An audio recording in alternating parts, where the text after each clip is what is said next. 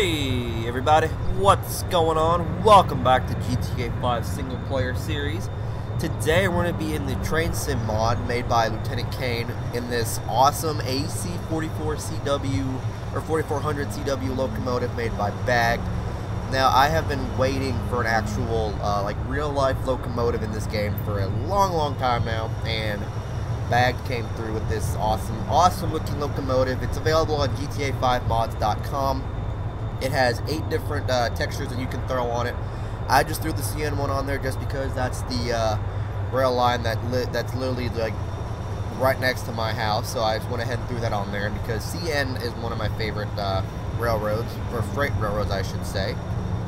So yeah, this is the mod that I was actually wanting to do when the that subway came out that for some reason wouldn't work for me, but we got it working here. We're taking control of this awesome AC4400CW. I can't talk today. But yeah, I love this thing, although might edit out the textures just so I can add like actual CN details there on like the cab and everything, like throw on numbers and stuff and whatnot. I might edit out those textures because some of them did not come with numbers, so that's what I'm going to end up doing possibly. But as you can see today, we have this intermodal, like semi-intermodal train. We got like 5 empties and 3 single stacks kind of loaded, so I'm going to go ahead and say it's just like a little yard transfer. So right now we're out here on the main track. We got a double clear indication, so we'll just go ahead and call it a medium clear. We got Michael today. Michael's our engineer. Let's go ahead and hop in the cab here. And I gotta admit, this cab is pretty damn detailed interior. It looks really realistic. I absolutely love it. Like, it's very realistic, very nicely detailed. I don't think I could actually go over to that side. There is a thing, alt number pad 0 to switch seats, but yeah, it doesn't work, so can't go over to that side. But yeah, this thing is completely detailed, and I absolutely love it. Looks just like a standard Gevo, or even a Norfolk Southern -9, just because Norfolk Southern ones have the controls on this side. Newer ones have controls on the newer ones have these types of controls. The older style had controls on the dash there, like right in front of you. This is called the control stand, and there was desktop controls. The newer ones have the control stand. The older ones have desktop controls. For some reason, my favorite to do in like Train Simulator is the desktop control, just because I don't feel like going over here. But if I can get my rail driver working, which does not work with this game, unfortunately, I would be able to actually go ahead and use it on my train sim. So I'm gonna have to go find that cord. I know it's somewhere with one of my cords. I just have to go find it. But without further ado, we're in forward. Let's go ahead and release the brake. Let's go ahead and throttle up, and let's get on out of here. Go ahead and see if I can turn on the headlights as well, which is amazing. We got the horn here. Go ahead and throttle up to notch 2. Brake is released. We don't have a bell on the train for some reason, unfortunately. We do not have a bell, but that's alright. ELS is locked. We got a 15-mile-an-hour zone on a medium clear. Although the gauges and everything do not work on it, we do have a km/h speedometer with us as well, so we can see what we're doing. Right now we're going 4 miles an hour. We're going to notch it up to notch 3. Just coming out of the yard here. Normally we'd have a bell, but we don't have a bell for today. It looks like the windows are actually open. Can't tell. I can't tell because that's weird. Like, normally it would be in together. I guess that's like a little glitch with the engine, but I absolutely still love it. We're actually going to go ahead and do the crossings with like the horns and everything. So the horn sequence, all that fun stuff. So nothing wrong with that. We are speeding right now, going 18 and a 15, which really isn't the worst thing. Most railroads do have an maximum override of 3, so we can go 18 and 15, no biggie. We got a clear indicator. Normally, that's all we're going to have is a clear indicator. That bell just means the speed limit has changed. In real life, that doesn't actually happen, but another medium clear. But yeah, in real life, that doesn't actually, and another clear, and then another clear. Jesus Christ, so many clears. Yeah, in real life, you don't get a bell that actually lets you know that the speed limit's been changed. It's literally, it just changes. Unless you're in a cab signal territory, like on your northeast corridor, which is like your Amtrak, Acela, and all that, then there's like a little limiter in the locomotive that lets you know your speed and next signal and what signal you're riding on, next signal, all that fun stuff. I'll go ahead and do a video on that here shortly. on the northeast corridor so I can show you guys what you're talking about. A lot of like electrified lines have it. The horseshoe curve line, the Altoona, I think I'm saying it right, Altoona one has it. We got a 50, let's go notch full. Let's go full, let's go notch 8. It doesn't actually sound like it's notching up. That's one of the drawbacks of the GTA 5, that you can't actually have. If I could find some realistic train sounds, I would, but I can't actually find any. So unfortunately, we're just gonna have to stick with like default noises. But other than that, it's actually, I love this locomotive. Bag, you have done an amazing job on this, brother. I can't wait. I know he said he has a lot more to be released. He's got freight cars and everything. I honestly cannot wait. This is probably one of my, like, been something I've been waiting for since I got GTA 5 for PC, was like a real life actual train in the game. There's been a few, but nothing that I've like shocked my interest. I might use some other ones here shortly, but nothing that's actually caved my interest like this one, and I'm in love with it, honestly. This is going to be the main locomotive I keep in the game. It's a lot more realistic than your other one, we're 45, so let's go ahead and notch 2. But yeah, it's more realistic than your other default Dash 9 SD60, SD40-2 looking type locomotive, whatever the hell it actually was. It had like the cab of a 42 SD40-2, a body of like an SD60, but it was like a Dash 9 type shit. I don't know. This is similar to the Dash 9. It's like the Dash 9's brother. It's a Gevo.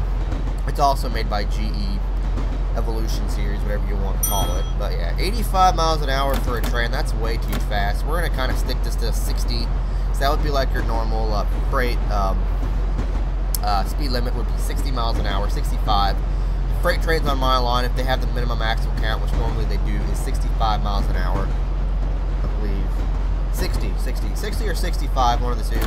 Amtrak is restricted. Amtrak goes a little bit further to 79, although restricted if they're using single level coaches. It's restricted down to 70.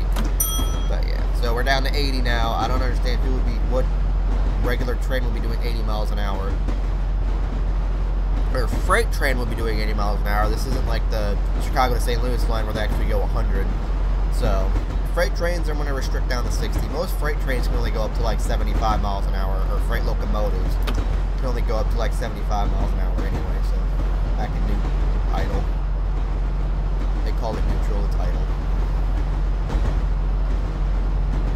No line anything, so. Oh yeah, I actually like this locomotive. This thing is pretty sweet looking. I love it a lot. Gotta get that damn phone away. Back to an 85. We're just gonna keep it kind of. I don't know why the lights shut off. There we go. But yeah, it's a nice locomotive. It's awesome. The train sim mod made by Lieutenant Kane's and actually a very, very older mod. It actually might have even like came out when LSPDFR came out, but nonetheless, I tried using it before. It didn't work. We're using it now. And it's probably something I might do a lot of, because like I said, there's a lot of different locomotives and stuff out there that I kind of want to do, but they didn't really shock my interest like this one did. Look at that, we're down to a 75 mile an hour zone. I wish you could switch seats though, or open the doors at least. That'd be sweet. Hopefully we don't hit a deer or an animal today. It's not what I'm trying to do here. Let's go ahead and just brake. Yeah, that's the one thing about the brake, my key binding, is that it'll get you out the cab, put you back in third person, then it'll bring up the phone, which I don't understand why, but whatever. Whatever. But yeah, I'm not trying to make this too long of a video. It's just kind of showcasing off the detail and whatnot of this actual train. And once we get here, we'll go ahead and do a little walk around of it. It's actually, we can stop right here, honestly, and do a little walk around of it. I think we're going to stop right here and do a walk around.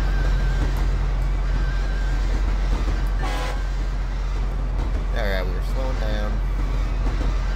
Brakes are kind of squeaking, which is a good sign, so go ahead and just put it down to B2, which is like application, and then that one's your handle off or suppression or whatever, and then emergency. But yeah, brakes are kind of squeaking a little bit. Let's go ahead and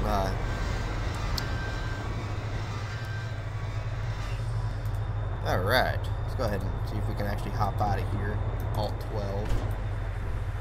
But yeah, check out this monster bad boy. I should have done this in the beginning, but might as well do it right now. Absolutely nicely detailed. It looks just like its real life counterpart, and I gotta say, it's amazing. Got your coupler there, which might be a little, no, it's not too long. Got your air hoses, your brake hoses, all that fun stuff. Headlight switch. Excuse me. Dutch lights, headlights, the ladders there. Got your door there, as well as the painted guardrails, which I love. All this does kind of clipping off, as you can see. Not too bad. As you can see, it's kind of like off the locomotive there, but not too bad, not too bad. It's highly detailed. Like I said, I might make some changes to the texture here and everything to add road numbers and stuff like that. But yeah, this thing just looks pretty badass as fuck. Bag did a very nice job on this locomotive. Phenomenal work. Let's go and look at the back here. Hopping in this car here. But yeah, looks like they're missing some bulbs here on the back ditch lights. We got your back rear headlight. Looks like they're missing some bulbs on the rear ditch lights. Although the one thing is, I don't think CN has rear ditch lights. I know some freight companies do not have them. It's just the headlight. So, but like I said, the couplers do not match, which, I mean, this is GTA 5 rolling stock versus like a real life engine. So he said he's making some real life rolling stock when I read the comments through this thing. So we'll see how those turn out. It looked nice in the pictures when he was pulling it. So I'm waiting. But yeah, right now what I can do is just throw in like random textures for these that are on LC, or not on LC, but GTA 5 mods. I will have a link to this locomotive and the train sim mod in the description below as well, so don't worry about that if you guys want to try it out. It is a very fun mod. We're just going to go ahead and tie the train down here. But yeah, this is phenomenal. Absolutely highly detailed. Looks amazing. He said he's going to make some changes to it here in the near future and come out with some more locomotives, so I'm actually pretty stoked about that. But yeah, that's going to go ahead and do it for this video, guys. Just kind of wanted to show off the train here. And I hope you all enjoyed. Smash that like button if you enjoyed the locomotive and the video. So if you're brand new to the channel, subscribe. Leave a comment. Let me know what you think. I do plan on using this locomotive in more videos. It might be the Norfolk Southern one, then maybe a BNSF one. I don't know. We'll see when we come to that. But I don't know what the hell E is. That should be a D for derail, but I don't see a derail anywhere. So I don't know what that is. But yeah, as you can see also, it's kind of not on the tracks. Well, yeah, it's kind of not on the tracks, but that's something that should hopefully be fixed here in the next update or 2 or 3 or whatever. But yeah, that's going to go ahead and do it, guys. Hope y'all enjoyed. Go ahead and also check out the rest of the guys. They're in that description below. Make sure you send them some love. I know JB always has a lot of streams during the night, so if you're a night owl and you're doing nothing, go ahead and check out his streams. He does stream a lot at night, some LCP or LSPDFR, some American Truck Sim. So yeah, go ahead and check them out. And I'll catch you guys here on the next episode. Peace out, everyone.